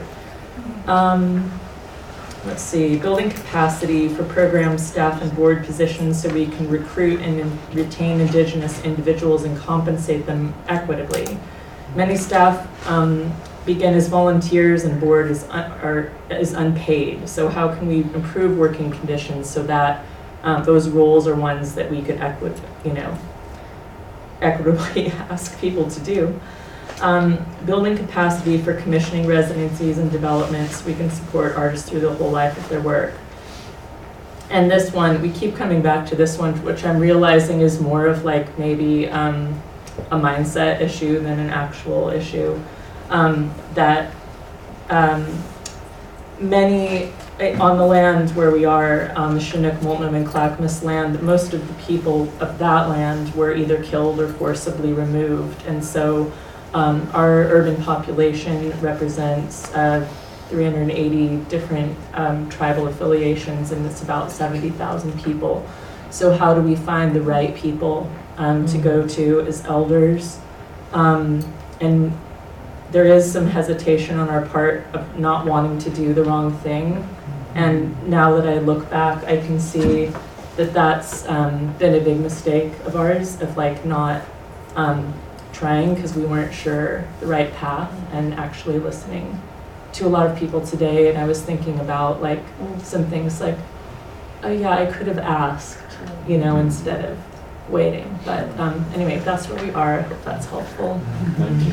Is all of that public, like available? Yeah, we're actually working on publishing it right now. So yeah, we're happy to make that public, and it's been circulated on Instagram. So.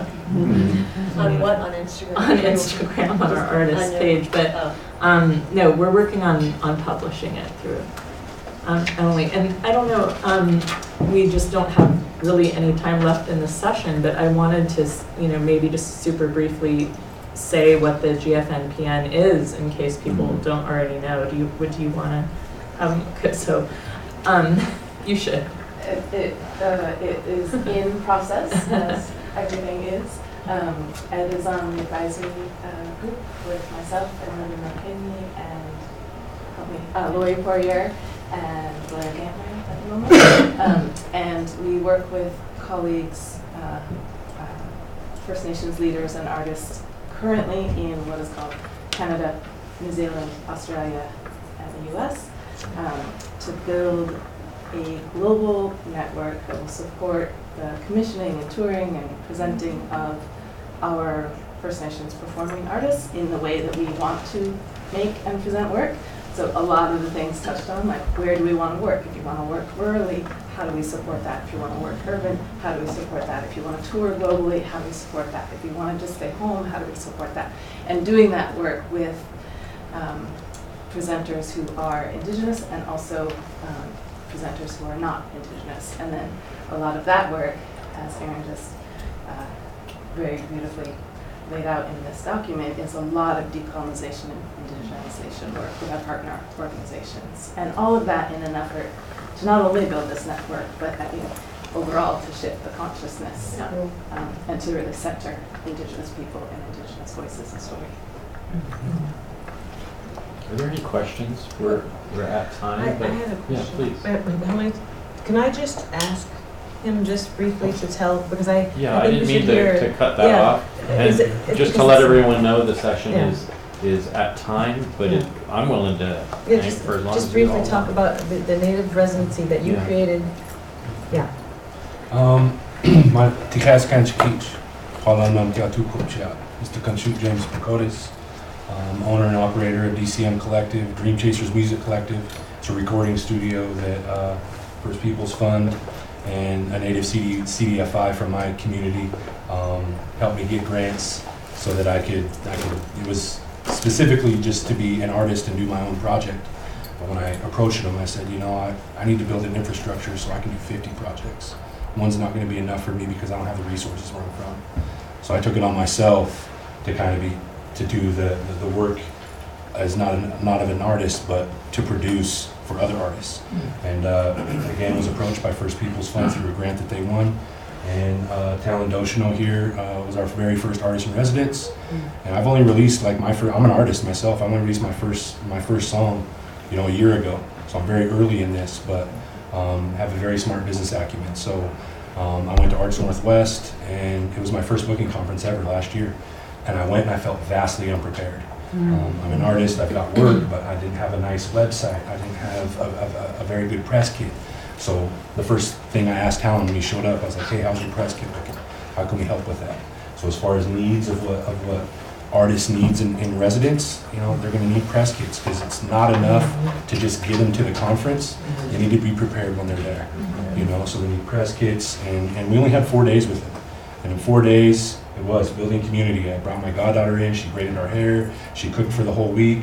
We went to the store, we got massive amounts of groceries, so anybody that stepped in that space, she was gonna cook as well, but we also had everything to where it didn't matter at what time of day, because we recorded from 9 in the morning until 4 a.m. We had 4 days, and in 4 days we brought in 16 separate artists, 4 different producers, 3 different camera crews, and we recorded 22 songs. You know what I'm saying? So it was, and this is our first experience doing anything like this, but it was like, for me, the whole space is created for artistry and creation. So with that, I've got a 5-bedroom house that I renovated the whole basement into a studio. So I've got professional acoustics, I've got professional hardware, professional software, even a computer that I built from scratch, just so we could have all of the professional resources that we don't have in that area. I am the source of that now. So for me, it's about career development. It's not just enough to make the art anymore in today's world. We've got to know marketing. We've got to know how to mix and master and track ourselves. Gunnar, me, and Talon take that on ourselves as well, because we're self-producing at this point. A lot of the artists that we see and we mesh with are emerging artists. Not all of us are professionals. So for me, in my area, it's my goal and my passion to raise the bar of artistry in my area. So we do workshops of mixing techniques, how to use an equalizer, the proper way, how to use a condenser, and in what ways do you pair these to bring your mix to a higher level. We teach them about press kits and how do you get a one sheet looking really nice. What is in an artist statement? And First Peoples Fund made me a certified trainer in their NAPD trainings, where they go through a whole spectrum of visual arts, performance art, doesn't matter, whole career development. So I'm bringing that knowledge and experience that they gave with me to other artists in my area. So for me, it was that building of community, bringing all these people in. It wasn't just about him being an outside artist, it was him bringing into the fold of our network that we've established in Spokane, Washington. He came all the way across the country. He didn't know anybody. We had natives, we had black, Mexican, Asian, white people, white producers. It was like a mix of races so that we could tear down these walls.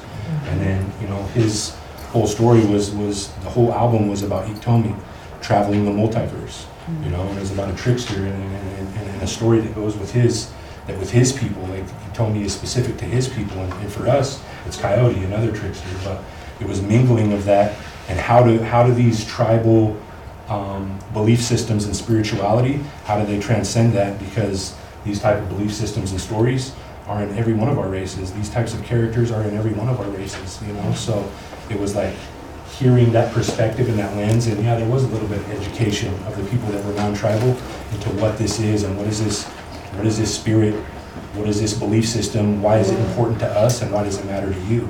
And how can you shed light on that from your perspective and your lens without us controlling your voice, but still lifting up his belief system behind what he wanted to achieve, you know? So it was a beautiful process, and the biggest thing that I think that we need as artists going in is definitely finances. You know, we even had a good amount of a grant, but still reinvesting that into all the food, you know, hiring a cook. You know, with 3 camera crews, so we had photography, videography, shooting the whole thing. So it's an investment to do all that, and plus having to pay the artists and the producers. Now we're talking about, we did like over 40 hours of just tracking. You know what I'm saying? And then there's mixing, and then there's mastering. You know, so there's all of these hours that we got to give an audio engineer. You know, and then so there's finances go deep really quickly. So a lot of that money that we got, we reinvested the whole thing, except for maybe like $1,000 just to pay different people. You know, the rest of it was reinvesting into services. So, especially in the residency too, that press kit stuff, it's like we wanted everyone to walk away with pictures and video for their own social media, for their own websites. All of us involved can benefit and be lifted from a residency like this. I don't care if you walk in, my goddaughter's got professional photos of her, you know, braiding hair and cooking and stuff that she can use on posts in her back. It doesn't have to be business, you know, this is like building of community, you know, so there's a lot that goes into it, you know, but that's from my aspect, being an artist, but being kind of, I wouldn't say thrown, but I volunteered to step in and do it, to produce the residency, and it was intense, but artists come first, you know. He really came to work, and we were really proud to work with him. So that's all I really have to say about this. It was land-based. Sorry, am I jumping here? Land-based, like you created it in where you were, like land in your community. Anyway, I just think it ties back. Throwing that land-based. Well, invest in the land, everybody. Yeah. Land-based, but like in that way where we're connected. It wasn't even my ancestral land, because I come from the Caldwell tribes, and when I got that grant, and I'm a staple in my community. I'm a leader in my community. But we have like 4 different reservations that need these type of resources. So I used that money to go get a house in the city away from my people that was more centralized to all 4 reservations. So now we're bringing in elements, and I'm bringing in sources from each one. You know, and each one of us matter, because a lot of us we're only an hour or 2 away from each other. So where are you? In Washington State, in Spokane, Washington. So we've got the Coeur d'Alenes, the Spokane, the Kalispell, and the Colville, right, all right there. And a lot of us have family in all of them, because you know what I'm saying, we're nomads. So we traveled and traded with each other. So we've got a lot of familial ties. So tying in these cultural ties and different culture, like you said, we all got different practices and stuff and beliefs. That was another thing. We had spirituality, we had community, we had youth. We brought in 2 17-year-olds and 2 19-year-olds to bring in culture and show them that they could do, like my 15-year-old nephew came in and did like 2 verses, you know. My nephew, who's a producer, only been making beats for 8 months, like brought in, and like now he's like, he's crazy about music, you know, just from being in that space of community. And the ones from my studio. Yeah, oh yeah, we talked a little bit about that. Yeah, here's our artist in residence right here. Hello. Shake dehemie, mia damakota na malakota. I'm Lakota and Dakota. I'm from the Crow Creek, Dakota Res, and the Cheyenne River Lakota Res. I get mixed up because I'm always, it's by nature you want to say Sioux, but that's more a derogatory term for us. It means like lesser snake. In Ojibwe, we used to have issues, but we're alright. But bigger fish to fry. There was, from my perspective, so just to put it out there first and foremost, because I'm not like every other artist is different, right? But one major thing about me is I don't. And this isn't for a moral compass or a status or anything, I really don't care about money. And I really don't care about fame, which is weird because I'm an artist. And that's the only way we can kind of live. But I don't care about those things. And that's how I live my life. I live my life for my family and for my people there. And that means that even right now, I feel bad sitting on this chair. I really do this whole time. But I didn't want to disrupt and get up and move around or anything and have someone convinced to take my seat for me. But it's that deep for me. And where I'm at, I work 20 hours a week as a trio advisor, mainly because I like to be around the 6th to 12th graders, and since I meet with them so infrequently, I can teach them about anything I want. I can bring in AIM, I can bring in civil rights, I can teach it all through ethnomusicology, I can teach it through my experiences at the residency, and share those things constantly with them. But it means that I struggle, and even though I'm an established artist, I've made over 10 self-produced albums. One of them is 51 tracks long. Workhorse, he's a workhorse. I really do love this thing because it's what saved me. And so a big portion of, in my perspective, when Amber approached me with this offer from, I don't want to misname the grant, the USDA / Rural business something. Yeah. When I was approached with that grant, my initial thought was because we had hit it off so well in Phoenix. We made a song with Gunner that released like. It's on Spotify. Just released 2 weeks ago. Check it out. We had hit it off so well in Phoenix that we're talking like, I need to come out to you guys, or you guys need to come out to me, vice versa. My initial thought went there. And so 2 big forms of trust had to come from Amber for me, which was I'm not the artist that's going to be pushing for money and fame and stuff, which may not sound great to a lot of funders because it's an investment for some of them and they want something back from that. Me, as the kind of artist that I am, I can't guarantee that all the time. We can say that we all believe in that, but we all need to live. And this is the world that we're in, unfortunately. And it's one that I'm reminded of every time I leave my rest and every time that I'm in it. I needed that trust from Amber, and that was clear when she first approached me. The second was picking James and choosing him. There was never an issue of, are you sure James can do that? Are we sure he's capable? Are we sure he's qualified? A lot of I'm a University of Penn alum. I'm very familiar with the Ivy League. For reference, that's where Trump went. So, because not everybody knows that. That's where I went. So I'm very familiar with exploitation. I'm very familiar with tokenism. I'm very familiar with people asking you to do something but not believing you can do it. Yes. Can you speak for us? Well, are you sure you know how to present? That sort of thing. I needed that trust from Amber to keep this water clear.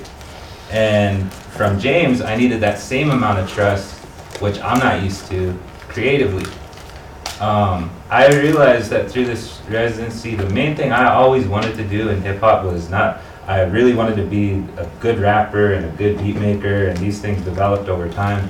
But more than anything, I wanted to be a hip hop composer. I wanted to be able to compose an album where it's not just me. Because if it's just me, even I'm gonna turn it off, And the thought that I had, because James had asked me, what's your goal here? Like, what do you want? And I said, well, I want to do an album with you guys, and with my people, so that way we're all in it. And I'm thinking, well, what does that look like? What's the narrative for that album then? Because we can't just throw songs together. It has to be something. And my thought went to, well, for some reason I thought of this title, Traveling the Multiverse with Iktomi. Iktomi is the trickster spider spirit who teaches us everything not to do. But personally, I don't like the way that he's depicted as an evil being. You know, we're always laughing at Iktomi. We're always pointing at Iktomi. When in reality, he lives a hard life, and the people that he affects live hard lives, for at least for that moment. And those are powerful because that's a sacrifice to teach us something. The people who are doing things wrong out there are teaching us how to do it right. A long time ago when I was 12, my dad looked at me in the eye and he said, "Son, I'm teaching you everything not to do." And he guzzled. I was 12. And now that I'm 26, he talked to me the other month and he said, "You know, I don't know why I told you that. I don't know why I did that," because he's since recovered. And I said, "Dad, you know, it's weird, but that made me who I am in a weird way. I'm not mad at that, you know, and we get along since. And this is the guy who I had my first fist fight with, you know, attempted whatever on, and you know, is the reservation. It was a rough life, but a good life. And I wanted to paint this picture of Iktomi showing not just, you know, the negative and exploiting the poverty and the struggle and everything, and creating a hopeless aspect, but rather showing the power through Iktomi and showing the lessons that we can learn, the things that we can learn from, the mistakes, and for us to heal and be like, okay, none of us are perfect. We all know these feelings, which is why it's a narrative album, but for the most part, everything is more or less an emotion and experience that is different for us, and that's where the multiverse comes in. For me, the indigenous experience and the human experience is one of a multiverse. We're all walking with a different perspective, experiences, memories, hereditary memories, and generational memories, and memories that we're still remembering. They say when you make a song, you're just remembering it. And so, and my thought, when I approached James with it, I was like, I want to call it this. And when I said that, I expected him to laugh or be like, you know, you're crazy or whatever. I even presented it as a joke because on the air, that's what we do. Like when we think someone's going to dog on us, we just like, yeah, I'll just mess around. But he was straight up, you know, that sounds awesome. Let's do that. And I was like, all right. And so that amount of trust was really, really needed, because then when I got to be there, a great amount of respect and open-mindedness came with that, based off of this topic of the album. And it took a lot of bravery for James to come and sit down with me, even though we had already kind of had this general understanding of the album concept. And he sat down and he said, I really kind of want to know more about Iktomi. And am I wrong in saying that, you know, Sinclair is our version of him? So we sat down and we talked in that studio for a while. Everybody else was outside. And I loved that because being open, I think, we're not expecting, you know, any non-native to know the ins and outs of us and come to us and kind of give us this, proof that they know, and you know, because we're just hearing it again. Rather, I enjoy the bravery that some people have to say, I want to know more about this thing. I don't know enough, or I feel like I just need to understand a bit more. I understand this much, but can you tell me a little bit more so I can help, you know, figure out this aura that we're going for. So there was that. And then that open-mindedness and access to his network there really opened the doors for me to learn how to be that composer that I was mentioning before. Seeing how he interacts with his young people, because back where I'm at, apart from the trio, I run a twice a week open studio for the community where anybody can come in and record anything. Stories, teachings, rap, rock, powwow, hand drum, traditional, contemporary, anything. And part of the issue that I was facing for a while was, you know, how do I maintain a free and open space to creativity while, you know, especially in the medium of rap, giving a little reality checks to some of the younger ones who might be popping off and saying a little bit too much and maybe causing more divisiveness than togetherness. But not, you know, telling them you can't say this, you can't say that, because I'm not about censorship either. He showed me a way to do that. And the thing was, is, you know, I got to use it this last week. A young 15-year-old came in and he was recording and he said the N-word like 5 times. He's native. And I said, okay, bro, I paused it and I remembered what James did. And so I just looked at him and I said, I just want you to answer me this question. And I'm not, you don't have to change anything, but I'm gonna ask you this. Are you prepared to stand in front of a black person and defend your right to say that word? And this person is not gonna be professional with you. This person is not gonna be nice. This person might come from a struggle worse than yours and maybe twice your size. Are you prepared to look up to that person and tell them, I can say this?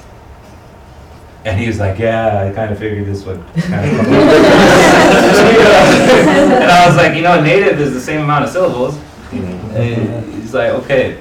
And that's what I learned from seeing him do it there. But also, it helped me be a composer in the sense of, I was talking with a couple of people this last night. I admire people like Scorsese and other composers that are in music and outside of music. Scorsese can go to actors like this recent Irishman that just came out and tell them what he wants, but still have that open space for them to put their own identity in it and their own improvisation, ideals, values, created their own character that's off of what he wanted to fulfill this larger piece.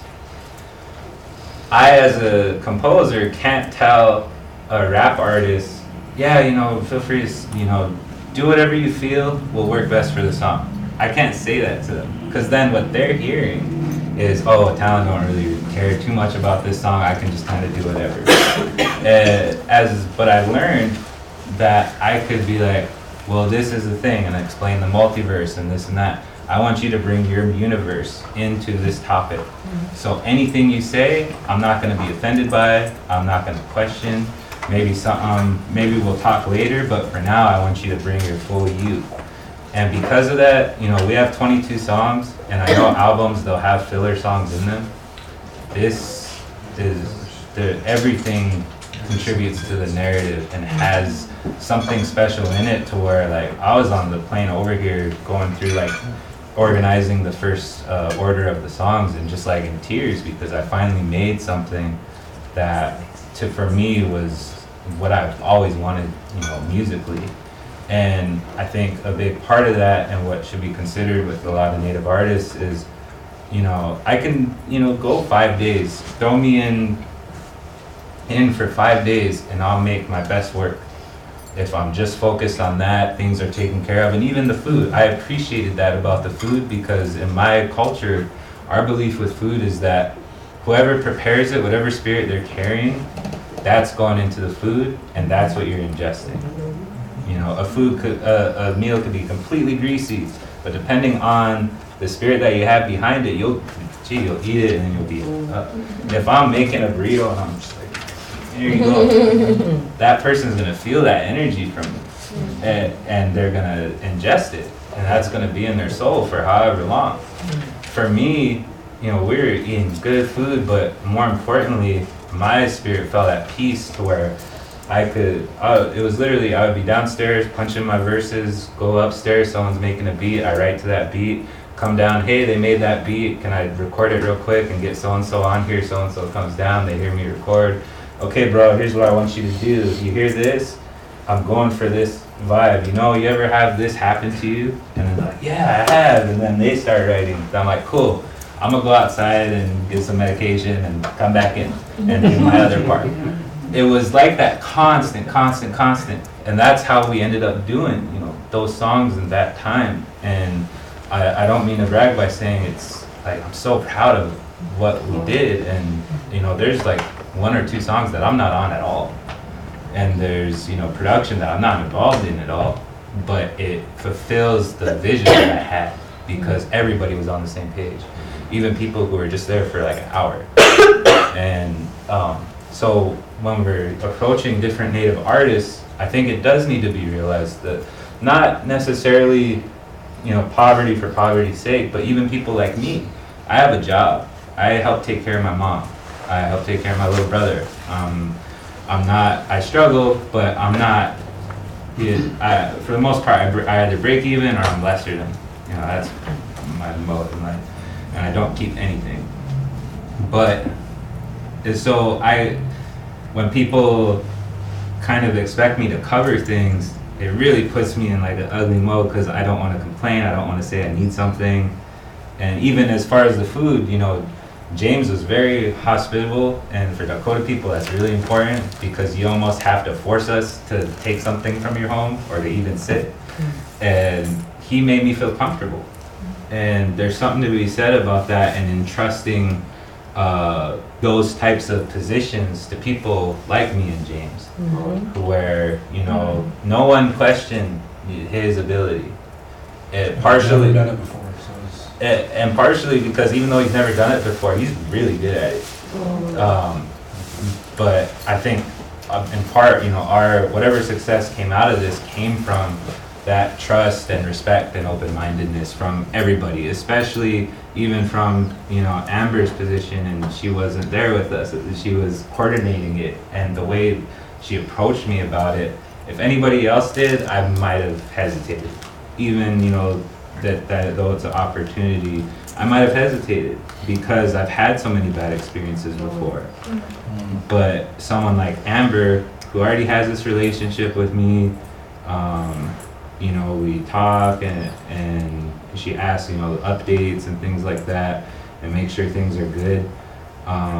Things like that, where I'm from in my family, in our small res of Crow Creek, one of the 7 in South Dakota, that's huge for us. You know, and I'm sure for a lot of other natives and non-natives too. Especially for artists, if you're looking for a piece that really has meaning and value in it, you know, somehow those worries of finance gotta be, because I think those values go beyond it. They go beyond means to where, you know, we could have had nothing and we would have been fine. But the fact that we had all that stuff made it even more productive. And you know, I'm performing in the Arts Slam Friday. I'm gonna do one of the songs that we made there to show people. So yeah, but that's all I really had to share about it.